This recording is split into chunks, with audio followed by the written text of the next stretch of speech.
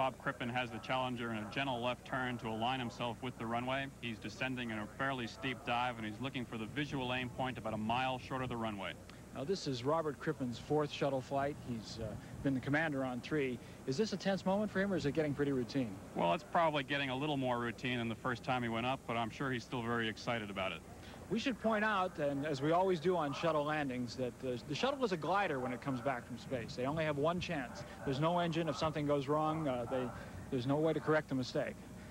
Now, what's going on now? What will be the next thing? They see the runway now, I presume. They're coming in. He's got the runway in sight, 2,000 feet above the ground. He'll start braking his dive and transitioning into a nice gentle flare for the landing.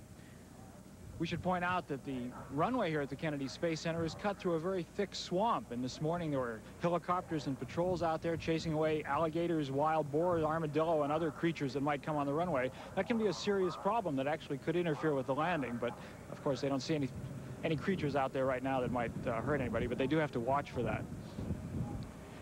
This has been a very successful mission of the shuttle, including a spacewalk, the first by an American woman that took place on Thursday. They provided us with some spectacular pictures. We can see the Shuttle Challenger overhead with our eye as well as with the cameras here. It's making a very steep descent.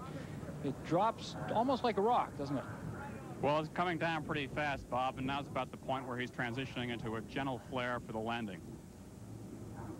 See a very pretty shot of the runway, as I said, cut through the swamps of Florida. Passing over the Indian River there.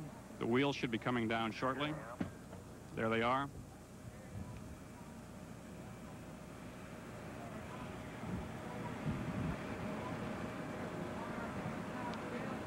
Beautiful touchdown. Looked just about right to me. Exactly, Bob. Looked beautiful. Nose gear comes down next.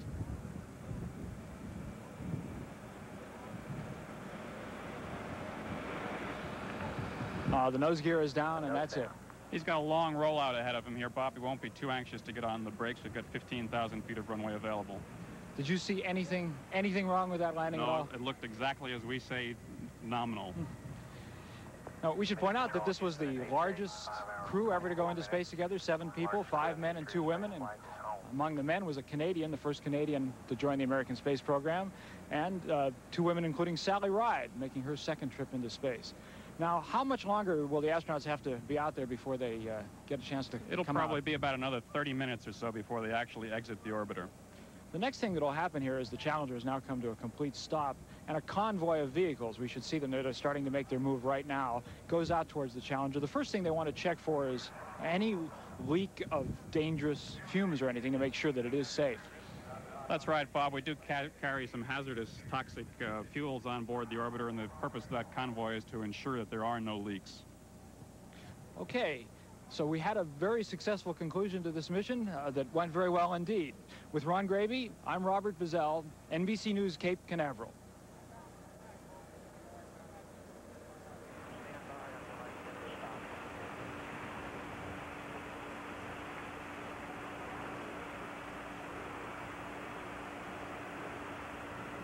This has been an NBC News report. We now join our regular program schedule. Mazing is becoming routine for the Challenger, with new flights planned about once a month. NBC News science correspondent Robert Bazell reports from Cape Canaveral, Florida. At midday, Challenger swept south over the United States toward the landing site in central Florida, where there was not a cloud in the sky. The spaceship, returning from 8 days in orbit, dropped over the swamps and rivers at the Kennedy Space Center and touched down on the concrete runway. It was a perfect landing. Touchdown. The largest crew in the history of spaceflight is home. Houston, Challenger, we're well stopped.